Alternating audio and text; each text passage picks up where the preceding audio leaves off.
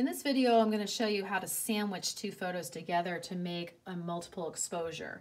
So in this image here, this is an image I did a long time ago.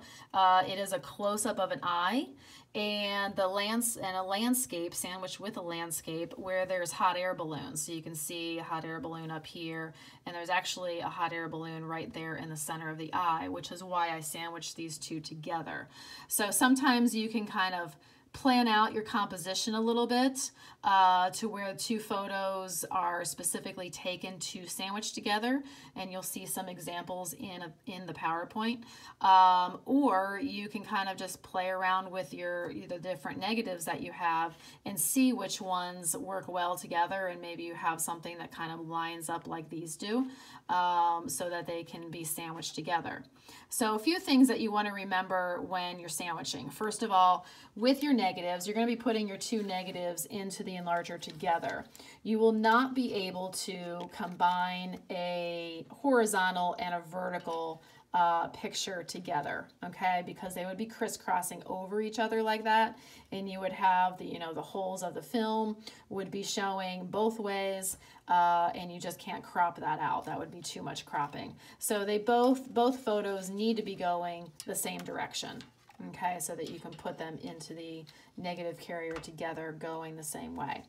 The second thing you want to remember is that the two photos should be equally exposed, should have consistent values between the two, meaning that you don't have one photo that's super dark and the other photo is normal or even light. The dark one is always going to overpower the lighter one, so they need to be equal in exposure, okay? So going the same direction and equal exposure.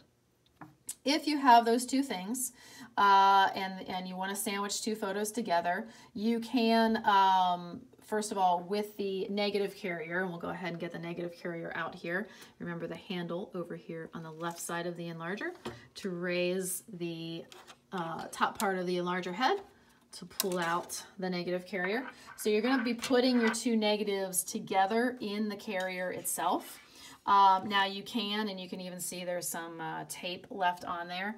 You can tape your film down in place. It just kind of helps hold things in place, because when you put the two in there, sometimes they shift around a little bit. And especially if you're trying to get things specifically lined up, you will want to make sure that you have them taped down. So you can put in your first negative, you can put a little piece of Scotch tape over, maybe on the side over here, but basically just over where the holes are, just to hold that down. And then I put my other one right on top of that and slide that over to whichever one I'm going to be sandwiching together. And then tape that down as well once I get that in place. Okay, so I would have both of those taped down together.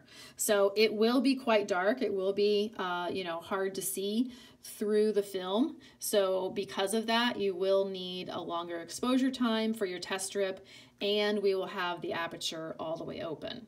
All right, so we will get those in place, close that down, and put that back in the enlarger. So for your test strip for this, like I said, because it's dark, you will need more time. Now, if you can see through the film pretty well, I would start the exposure at 5 seconds each on the timer. You could even do 10, 15, 20 seconds each, depending on how dark it is once you put your two pictures in there together.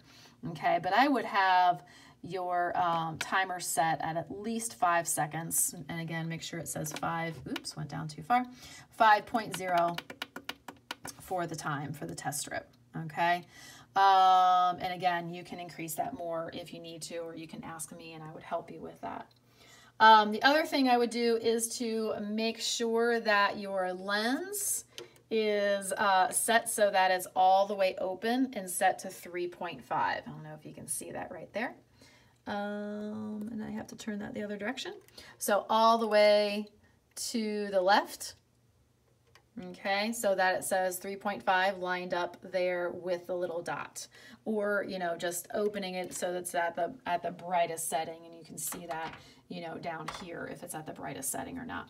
Now, of course, if you add filters, and you would want to add filter before you do the test strip, If you add filters, that's going to make it even darker. So you may need to go even higher on the timer, and that's fine as well. These do sometimes take longer to expose. Now with this picture, I did have to do, and it is a little bit dark, but you can kind of see the hot air balloon there. I did have to dodge a little bit over the center of the eye in order for that to show up. I probably also could have done a little burning up here at the top portion to make the sky just a little bit darker, bring out a little bit of detail on that. So sometimes when you're sandwiching, you might have to do a little dodging and burning in combination of that.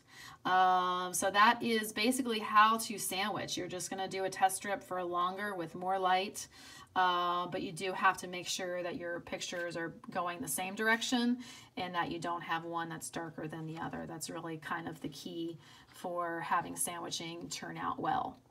And once you have your test strip made, we'll figure out your time, and it will be a longer time, but that's about it.